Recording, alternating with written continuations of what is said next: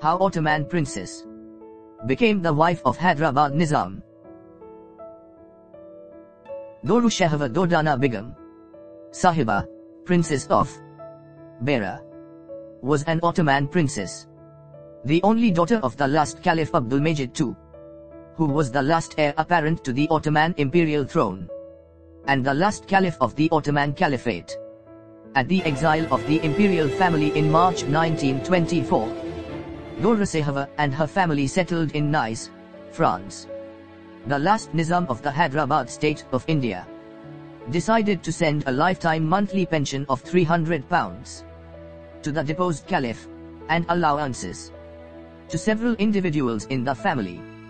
When she came of age, she was sought by the Shah of Persia and King Fuad I of Egypt as a bride for their respective heirs, Mohammed Reza Pahlavi and Farouk, and by Prince Azam Jah, the eldest son and heir of Nizam Mir Osman Ali Khan.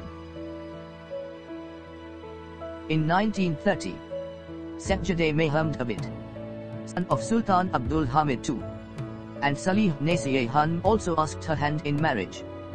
However, her father refused, on the grounds of Dürrüşehvar being underage. In 1931, her father arranged her marriage to Azam Jah, elder son and heir to Mir Osman Ali Khan, 7th Nizam of Hyderabad Deccan. However, £50,000 in mahr was demanded for her, which the Nizam considered too much. However, Nizam accepted the mahr demand and married Dürrüşehvar. Following the festivities in Nice, the princesses and their husbands set sail from Venice on 12 December 1931 to her father-in-law's court in Hyderabad, India. On the way, they were taught how to wear saris and the expected etiquette in the presence of the Nizam. After they reached Hyderabad, a banquet was held at the Chamahla Palace.